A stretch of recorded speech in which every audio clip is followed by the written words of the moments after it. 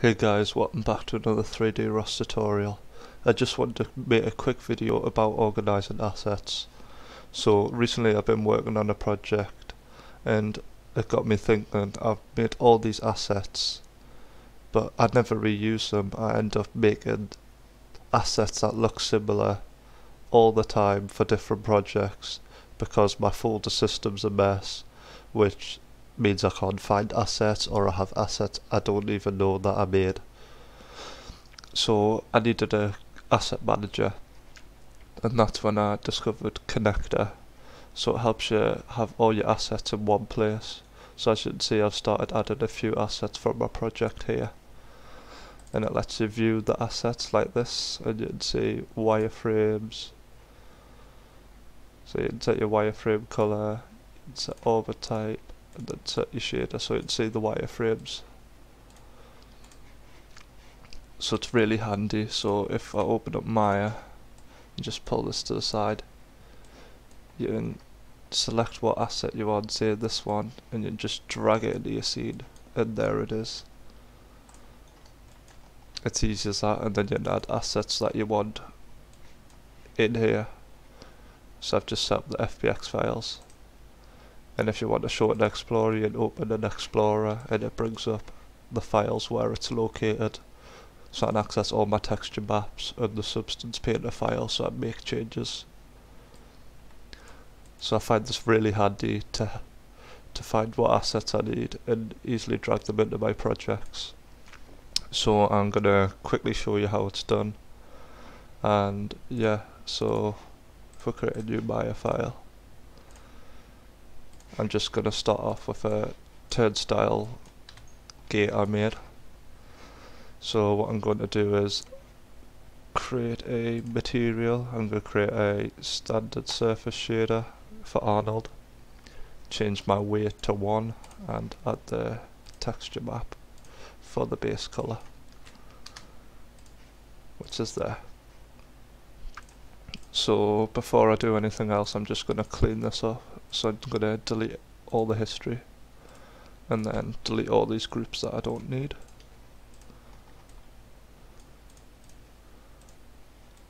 Right, there we go. So now we have that. I'm going to just group it together. I'm just going to call this turnstile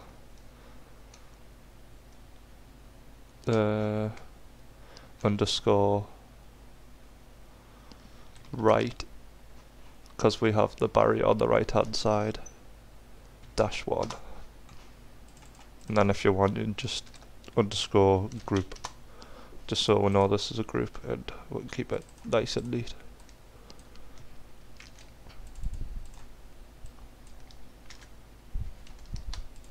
And then I'm just going to add the mesh name at the start of each section.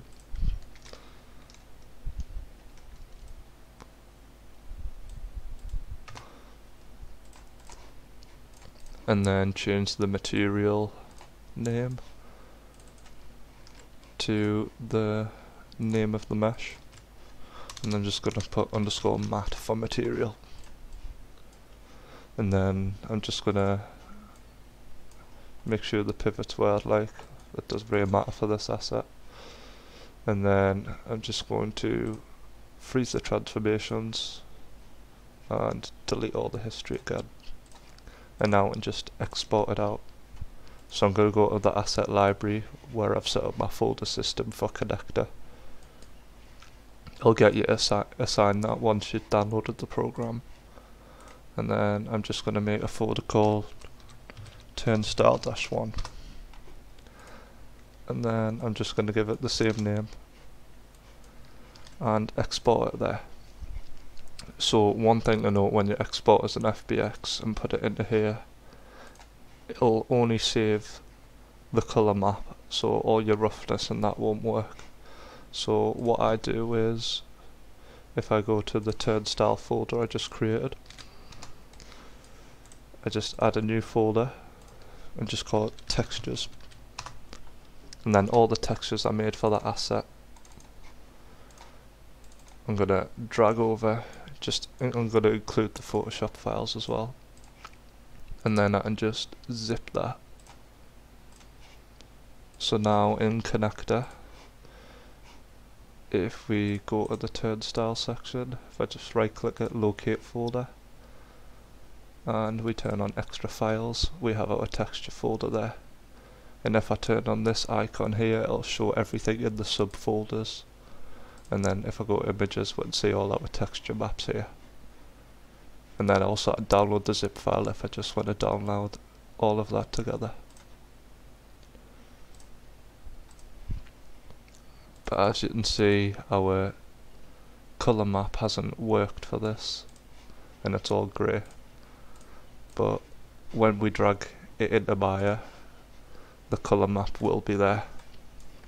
But it doesn't look good grey because it doesn't give us a good visualization of what the model looks like. So I'm just going to go back to Maya, and I'm just going to add my PBR texture maps such as the roughness. Just do this really quickly. Obviously you don't have to do this if you don't have any roughness maps. If you've just got the diffuse, that's fine.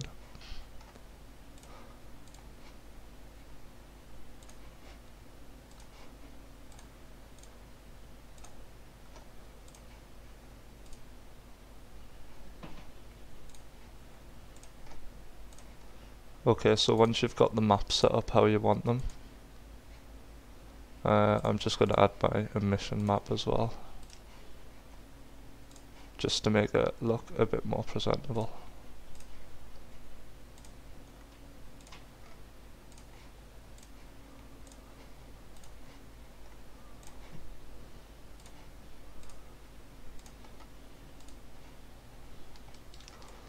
Okay, so now we've got that set up, I'm just going to add a light. If you're using a different version of Maya, you don't have to worry about the Arnold render, just render it how you would in Maya software or Mental Ray or whatever you like to use. So I'm going to go into the render settings and just choose 1K square. We'll want it square because the thumbnail's going to be square. And if you turn on your resolution gate, we'll get a good idea of framing. And we'll just set up our first angle like this and hit render. I'd like it a bit larger, so I'm just going to zoom in a bit more. Obviously the more you zoom in, the more perspective it'll force on it, so you can just render it further out and then crop it in Photoshop. So we're just going to wait for this to render.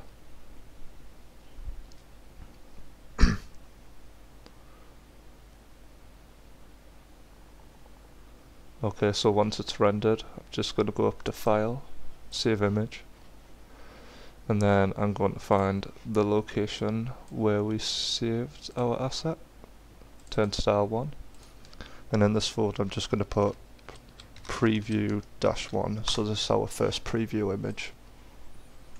And then for the sake of the tutorial, I'm just going to do a second one real quick.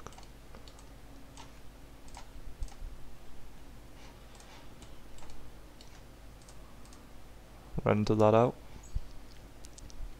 And then, same again, once that's rendered out, you want to go to File, Save Image, find the location again. I'm just going to call this one Preview 2. So now if we go to Connector, we'll find the asset, and if we filter image files, the images will be there. And then we can just drag the image that we want first onto there, and the second one. And what that'll do is, it'll add the thumbnail as the image, and if we right click, View Gallery, you can see those images here. So this allows you to easily view the assets and what they look like and if they're suitable for the project you're working on.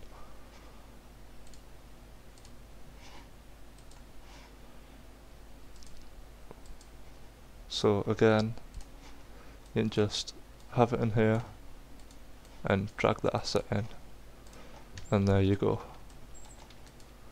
And then you can easily see what it looks like in this folder system. And as I said before, if you go to all assets and click show subfolders, it'll show all the assets and all of the folders that are in your asset library. And just like I've done with the rest, you can add tags. So the turnstile is a game ready asset. It's not really furniture, it is technology, so I'm going to add it in that section. So if you go asset library again and just go to each individual section, see if I just wanted game ready assets, I'll click here. Or if I'm doing a high poly rendering, don't mind, I can show the high poly and game ready assets. So for that you can select both of them, and then you can show combined or show object. If you have show combined, it'll show only objects with high poly and game ready, but if you show all, it'll show the ones that are tagged high poly and the ones that are tagged game ready. So just to assign the tag, you just select the mesh you want to assign and just press the tick on the tags, and to create a new tag you just press the plus here and you can name it whatever you want, and then you can add that object to that tag. So then that way if you click that tag you just see the objects relating to that field. So as you can see, I put stuff related to computer or technology, furniture, game ready assets, and this just obviously helps you sort your assets out so you can easily see what they look like. And obviously you can do the same with texture maps or the preview images and add as a separate tag so I can just search for them. And of course you can search file names. So if I wanted a book, I just search books and there's my selection of books.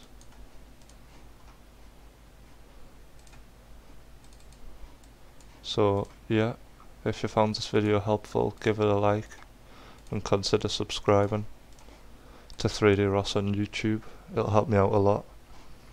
And yeah, I hope you found this tutorial helpful.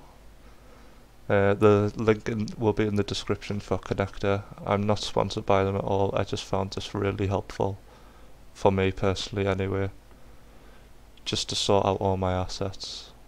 So yeah, if you found it helpful, give me a like and let me know in the comments, and I'll see you in the next video.